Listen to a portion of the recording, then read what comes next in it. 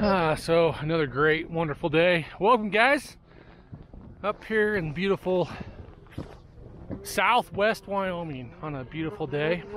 Couldn't ask for a better day. It came in and snowed the last couple days. It's April 2nd. This is no April Fool's joke, and we're enjoying it up here, having a great time. Got our kids with us, got some neighbors, new guys, and just totally enjoying today's trip.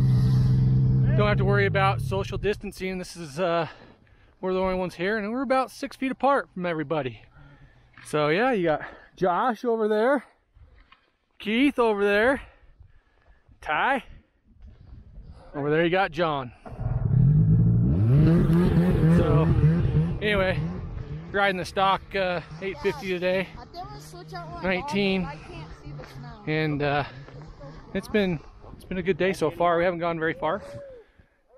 Just been playing in the trees and having fun. So it's been a long journey to this day. I'll tell you, it's been one of those things about this coronavirus, Covid-19, that you just stay at home and you don't dare go anywhere. You know, you go to the grocery store and you're panicked, and you sit home, and you gotta get outside. You gotta get out in the outdoors, enjoy the outdoors, recreate. You gotta still get the sun in you and exercise. I mean, anybody can sit home and pack their ass on their couch and watch Netflix all day, but you got to get outside. Your body needs it.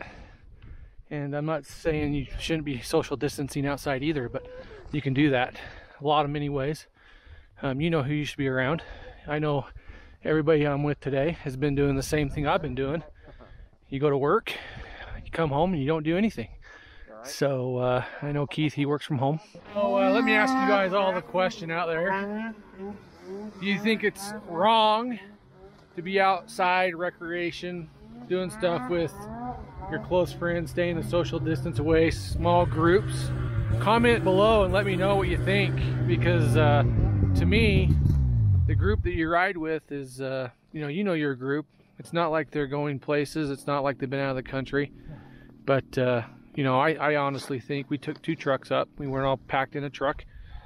But we got up here to enjoy the afternoon and, you know, get people out of the house. I mean, we've been cooped up, and it sounds like it's going to be a lot longer for a lot of us being cooped up inside our houses. So, anyway. There's a fun little jump at the top of that hill.